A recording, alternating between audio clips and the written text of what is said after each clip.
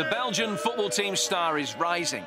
In October 2013, qualification for the FIFA World Cup was achieved with a match to spare, and a few days later around 10,000 fans attended their training session. Ja, het is ongelooflijk als je dit ziet. Zoveel mensen die meeleven, ook als je op straat loopt, bij de trainingen. Vroeger kwam niemand kijken. Zoals wij spreken bij wedstrijden, die zijn er veel meer mensen bij een training zoals vandaag dan bij een wedstrijd geweest was. En ja, ik heb het nog nooit meegemaakt hoe mensen met nationale ploeg meeleven.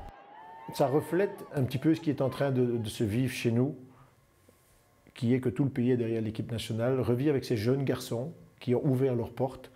Les entraînements sont ouverts, donc les enfants ont le droit de venir voir leurs stars, de venir partager. Et finalement, ce sont des gens comme toi et moi. Donc on fait un métier évidemment qui est médiatique, mais ça n'empêche que l'être humain il reste le même. Voilà, l'entraînement ça se voit, le sourire sur le visage des gens. Quand on est ensemble à l'hôtel, voilà, il n'y a pas d'embrouille, tout le monde s'entend bien. Après, c'est vrai que les résultats font qu'on s'entende bien aussi, on gagne. Donc voilà, on verra si on est vraiment un bon groupe. Le jour où ça ira un peu moins bien, on aura eu des défaites. Bon, j'espère que ça va arriver le moins vite possible. The name Belgium is derived from Gallia Belgica, a Roman province in the northernmost part of Gaul. It has 3 official languages, Dutch, French and German. Belgium is famous for its food and drink, and the capital, Brussels, is considered the world's centre of chocolate. And Belgium produces 220,000 tonnes a year. Despite the name, it's claimed that French fries originated in Belgium, and the country brews over 800 types of beer. Belgians like food so much, the country is home to a carrot museum and the world's deepest swimming pool. The national team played its first international in 1904, drawing 3-3 with France. 16 years later, they won the Olympic gold medal. Famous clubs include Anderlecht, Standard Liège and Club Bruges. The national team's mascot is called Benny Lucky the Lion, and their nickname is the Red Devils. Belgium reached their first FIFA World Cup since 2002 in style. They topped their qualifying group and were unbeaten, collecting 8 wins and 2 draws. On a un petit pays, mais on a une grande équipe de footballeurs avec beaucoup d'âme pour l'équipe nationale. Et ils ont faim, véritablement faim, pour faire de grands résultats dans de grands combats, le grand combat in Brazil. Notice that Belgium were an emerging force was served in the rain in Belgrade. Previously unbeaten in qualifying, Serbia were defeated 3-0. Among the scorers were Christian Benteke and Kevin De Bruyne. Il y avait 3 équipes qui se disputaient vraiment, c'était la Serbie, la Belgique et la Croatie. Et là, tu gagnes 0-3 en Serbie, donc tu mets un fameux coup à la Serbie.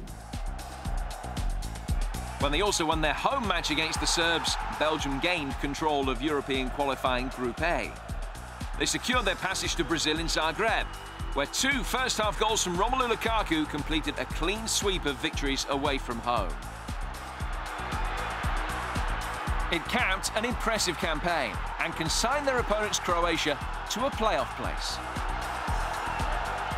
Finalement, de match en match, on a rien lâché. On a fait 6/6 contre la Macédoine, donc on a été très efficace.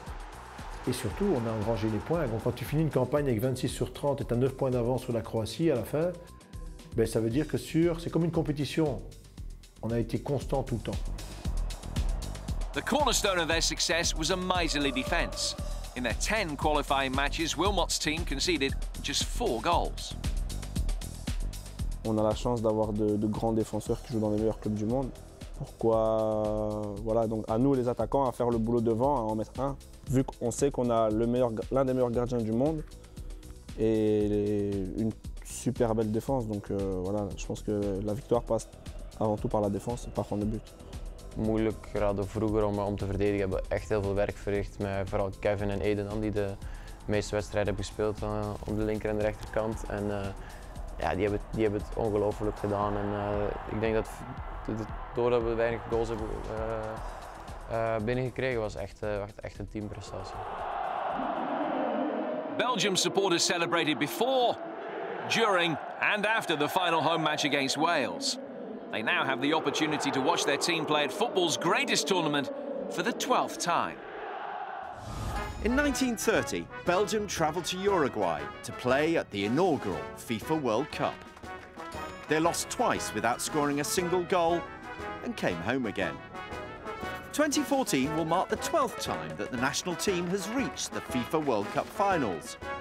In 1994, Michel Prudhomme won the first FIFA award for the tournament's best goalkeeper.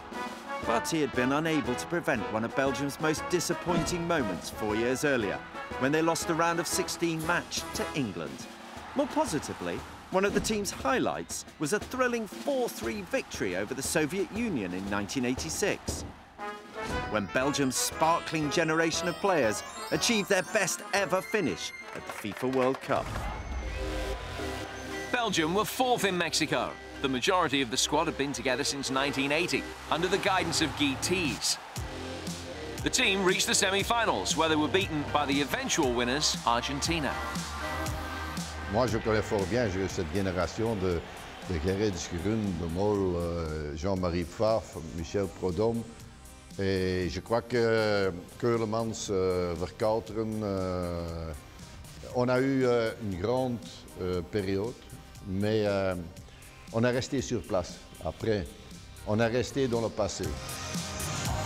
Belgian football went into decline in the early part of the century. The clubs weren't big enough to compete with the European elite, and the national team missed 5 major tournaments.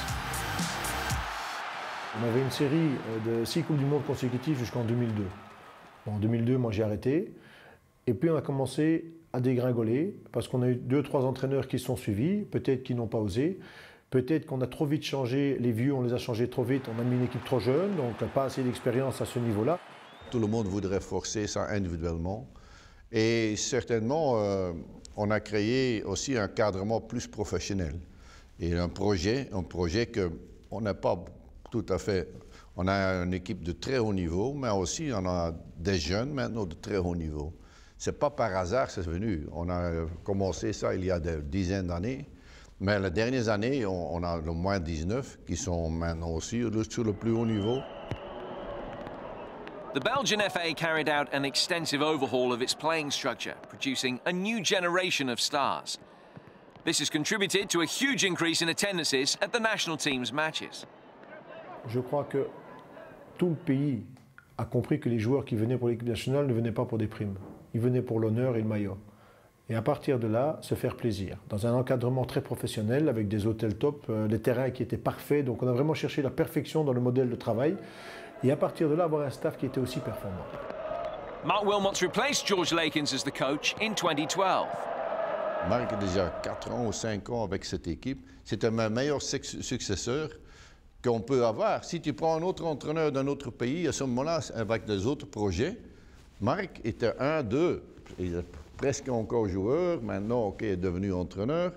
Et ce changement, lui était avec. C'était le seul qui pouvait faire les grands résultats qu'on fait maintenant.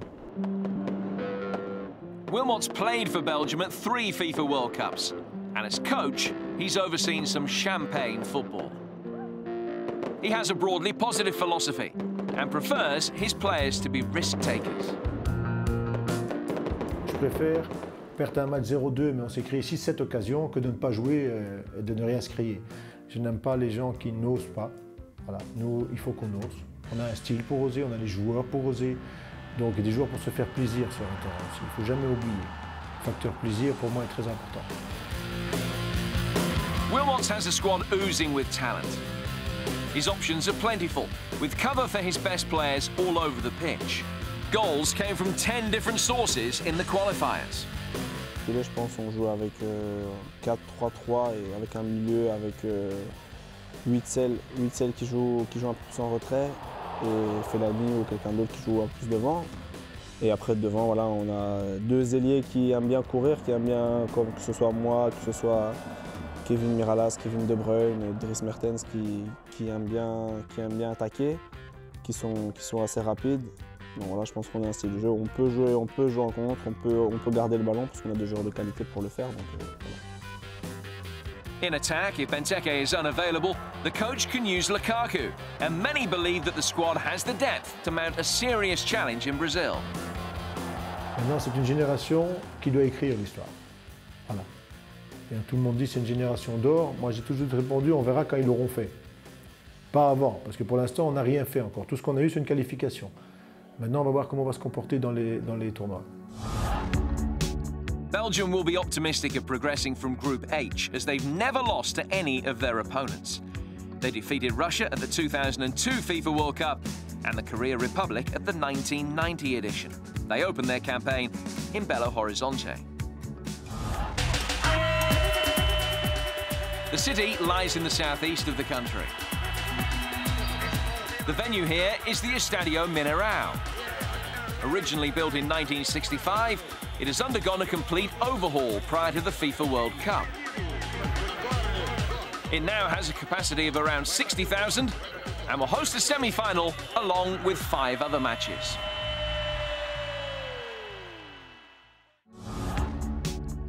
Marc Wimots will lead his team out at the Mineirão on June the 17th when they face Algeria. They then play Russia in Rio de Janeiro, and their final group match is against the Koreans on June the 26th in Sao Paulo. Si on doit gagner quelque chose, nous on va plus gagner dans 4-6 ans, une Coupe du Monde un peu plus lointaine, une Coupe d'Europe.